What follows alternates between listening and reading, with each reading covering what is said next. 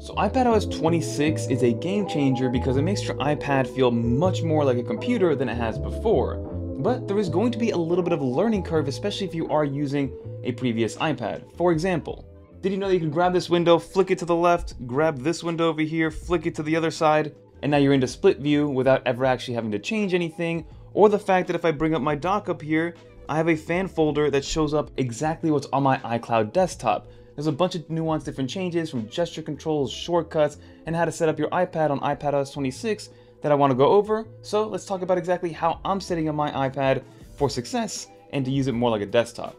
Let's get into it. So everyone, let's start off with the lock screen and home screen setup and how I kind of laid everything out to make it easy for me to kind of get into what I need to get into. There isn't much difference here with the lock screen. The new thing here is going to be the customizable size of the time, as well as being able to use the backdrop a little bit more efficiently. Now this is a game of cat and mouse here in terms of how you have to play with it and stuff like that in order to get the perfect look, but there's two main things here to consider that are brand new. First is this kind of new parallax effect that you could see with that first feature here, and then the second one where you can kind of move the iPad around because it's using spatial photos and Apple Intelligence. Again, the whole point of Apple Intelligence is to work in the background ideally, but it has this kind of cool parallax effect where it kind of brings the subject to the foreground and the background kind of stays stagnant and you can kind of move it around. And then of course with the landscapes you can kind of try to hide stuff behind, but for instance, let's go with something simple like this one, right? This one you can see that you have the larger time when it comes to generating the spatial scene. This is the only font you can get for the larger time, but you can see that it does hide behind the spatial scene or behind the subject. So that is a new kind of form of it. And if I kind of move the iPad around, you can kind of see that it is moving around as well, keeping me static and moving the background around so you can kind of peek and kind of see things like that. And I'll show you maybe in a future video that you can do that with pretty much any photo, even old photos. As long as there's a clear subject and a clear background, there's an option in iPadOS and iOS 26 to create this effect. But this is what's new with the actual lock screen, and I just like to keep it simple. You saw that I had it before. But just know, if you do want this kind of larger and elongated one, you do need to go with the only first font. The first font is the only one that allows you to kind of resize, open it up, make it bigger. You can see that you do it with this little tab right here, smaller, bigger, and again, you can see that stuff is moving around. It's a little bit wonky because again, we're on beta 1. Technically, there was like a beta 1A update or beta 1B update, but again, we're still in beta 1. But that is a lock screen. So I'm gonna press cancel because I like the lock screen that I have going on right now. We can swipe away. And this is my current lock screen. Very simple. I just have the status of the weather up there and my time behind this beautiful backdrop. And then you swipe up and go into my home screen. Now you can see here that the home screen had a cool little effect here that's very new, where everything kind of just bounced into place. So let's quickly talk about the home screen and how I've laid it out personally. Again, this is all subjective and how you kind of want to set it up for yourself. But if you do long press, you still have the options you had with iPadOS 18, but everything's a little bit more when it comes to customization. So first and foremost, what I like to do is go over here, go to the customize section, and this is going to be the kind of newest section or the amplified section where you can use the new clear toggle. So again, you have your tinted version, which is going to be there to match up against your background. You have your dark version, you have your default. Again, you have your dark to always in auto, but I like to have it on clear because that's going to be the new one and the one that's going to draw the most attention, at least for now, and the one that I just want to play with to see how it evolves throughout the betas. As you can see, the first party widgets and applications are ready to go. So you can see that FaceTime and Safari and things like, you know, the Apple HomeKit app and even the widgets themselves, like the weather app up here, they look good to go. While others, for instance, the YouTube app is still a little bit weird. There's some of them look better than others. The ChatGPT one still kind of just looks like a white one instead of a clear one. But some things that I like to do here first is I like to use the large icons on my iPad to get rid of the icon names because I just feel like it makes everything a little bit cluttered. This little dimmer, I like to keep the dimmer on when I am using the clear icons because it adds a little bit more contrast in order to see what's going on. And that's what I do from that customization standpoint. And then over here, I have a couple sub stacks over here, or widget stacks. This widget one stays the same. This one is for GBT as well as my status when it comes to Slack. I also have my YouTube search here, some HomeKit stuff, as well as this is again a widget that I'm dealing with that is in beta. This is a Copilot widget to help me with budgeting, with personal finance. But again, we're in the beta program, so some widgets are a little bit wonky. I have my Apple Cart balance down there, and that's what I have from a widget standpoint. And then over here, I have my big 3 applications that I use every single day. So I have Affinity Photo to edit my thumbnails. LumaFusion to edit my videos, and then Blackmagic Camera app, which I'm actually using with another iPad right now, so I can use it as a viewfinder when I am recording these videos with A-roll. So that is my home screen setup. And then one huge thing that was added with iPadOS 26 has to be these two down here. So now if you go into the Files application, if you open up any file, you can actually move this over. And what I like to do here is, for instance, I use my iCloud desktop for everything. I'll edit a photo in Affinity Photo, then save it into my iCloud desktop so it's accessible from all my devices at all times. So what I did here was actually added my iCloud desktop to my lock screen, or to my dock actually. And if I press on this, it does fan out nicely. And the way that you do that is you right click on any file anywhere in your iPad, go all the way to the bottom where it says add to, you can add it to your favorites and then add it to your dock. So let's open up a different one here because obviously I have that one. But for instance, if I want to add this bound one, add it to dock, go down here. I now have my downloads, which I've added before, my desktop and my bound also down here. You can right click on here to have your options, remove it from the dock, open it, grid, fan, whatever you see fit.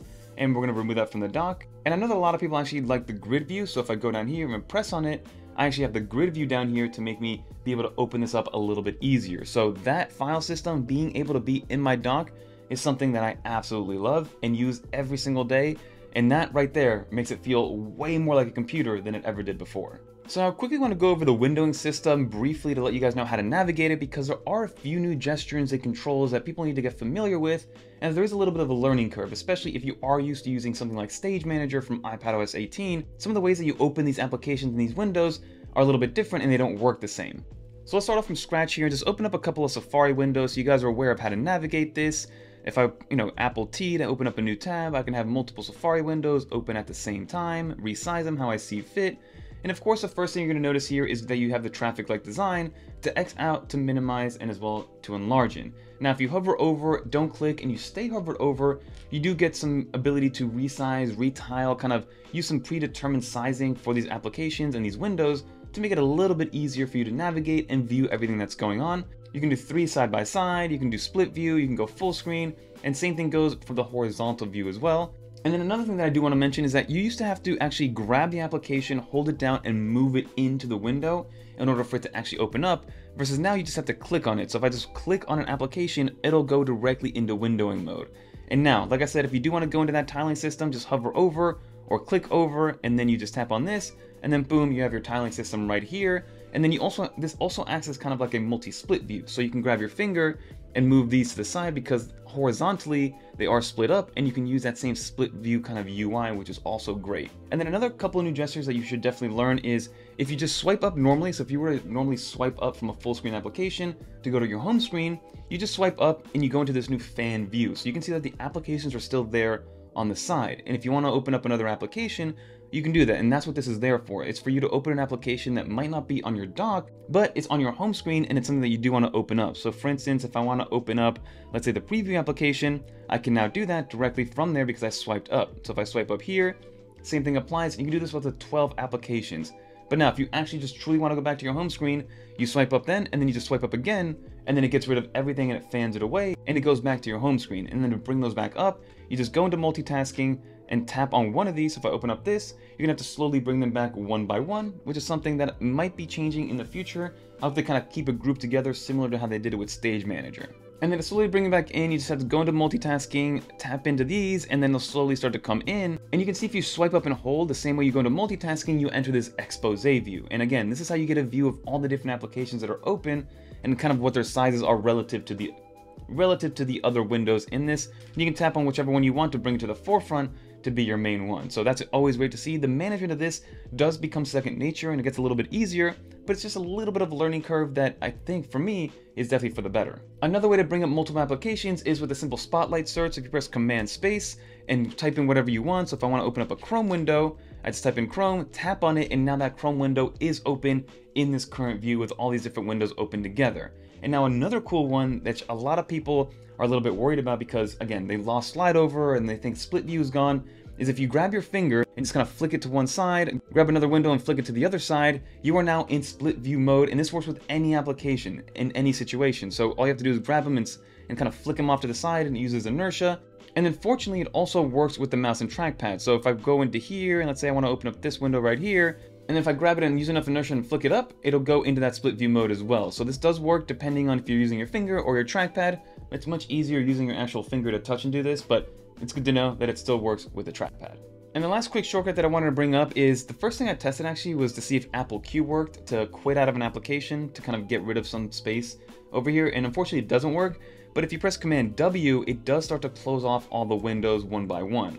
So it'll start to close them out. If I press on here, it'll close this one. If I press on here, it'll close this and this. If I go to preview, it'll close the preview. If I go into Safari, it'll close Safari. So it does, Apple W kind of acts as your Apple Q, and it does quit them out completely. Because if I try to go into multitasking, those applications are gone. So just be aware of that Apple W closes out all of these. And if an application has multiple tabs, it'll close the tabs one by one before it closes out the entire application. So something to take note of. And then finally, the last one that I wanted to bring up for quick switching is going to be Command Tab, which just brings up the view here for you to have to go to the home screen or go to whichever application you want. And it's easy to allow you to switch in between them because the one gesture where you would swipe on the bottom of the screen on the home bar, it would not, and to switching between applications is no longer there. So they did get rid of slide over and then they got rid of that one. But again, there's different ways to actually get the same exact function done. It's just a matter of learning a few extra steps or a new step in order to get that done. Another quick question that I get all the time is going to be how to customize your mouse. So again, you have the normal customization. So if I go into general, if you scroll down, you go to trackpad, you can change up your trackpad speed, your natural scrolling, your tap to click, your two fingers to get your right click, and also get some system haptics. And this is where I have it set up, and I'm very happy with the speed and the control that I get here. But to get some extra customization, for instance, you see that I have that red outline on the track or on the actual mouse pointer itself. If you go to accessibility, scroll down to where it says accessories, scroll down to where it says pointer control, tap into here, and then here you have some additional settings for your mouse pointer. For instance, you can increase the contrast or decrease it if you want to, automatically hide the pointer, so if you aren't using it or if you aren't using the trackpad, it'll go away. I don't like that. I like to be able to see where it's at exactly. You can change the size of the pointer, so if you can see, look, this is as big as you can go if you really want to. I keep it as small as it can go just because I like the minimal look of it. You can also change the color of the outline, so I can change the border width, for instance, to make it as small or as thick as I want. I kind of like to keep it in the middle. Also, look how cool that UI is. And then secondly, you can turn it completely off. So this is what it looks like normally if you really want to, but I've always had the red outline. I don't really know why, but I've had it since iPadOS 13, since like the trackpad or mouse kind of came out to be. So I'm just gonna keep it as is. You can also ignore the trackpad, double tap to drag, trackpad inertia, do the pointer animations, and then you can also readjust your scrolling speed. So again, a lot more customization, and you can even customize it even more so through assistive touch. But maybe that'll be for a future video because then this one will get way too long. And now the last thing I do want to bring up is going to be audio management because it's got a lot easier. So for example, if you open up something like the voice memos application, so we'll press our command space, type in the voice memos, you now have an option here in your control center. If you tap into control center, you're gonna get this new highlighted option. And this highlighted option lets you decide where the microphone is coming from. So for instance, if I tap in here, you can do the Shure microphone, same as system, which is a Shure microphone. I'm gonna leave it as is because I am actively recording the screen recording directly on the iPad with my Shure microphone, which I have right here, plugged in and ready to go.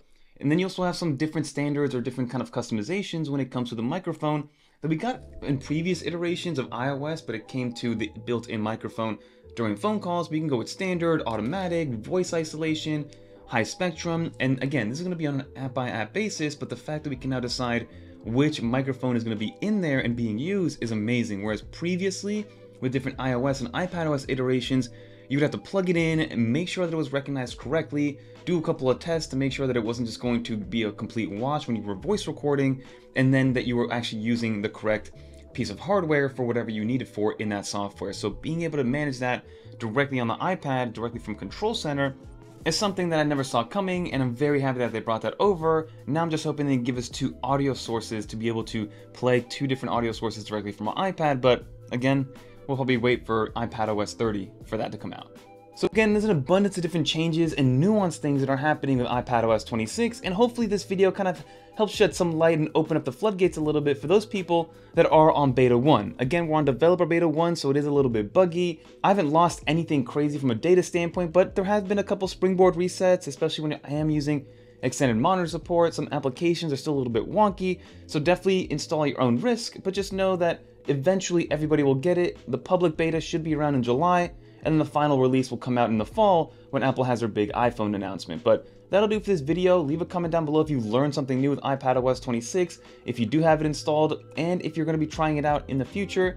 But if you made it to the end, leave a little dolphin so I know you made it to the end. And if you want to watch more videos like this one, definitely consider subscribing to the channel and checking out one of these videos right here, because again, iPadOS 26, this is just the beginning of how powerful this iPad is finally going to be now that it's unlocked by good software. Until next time, peace.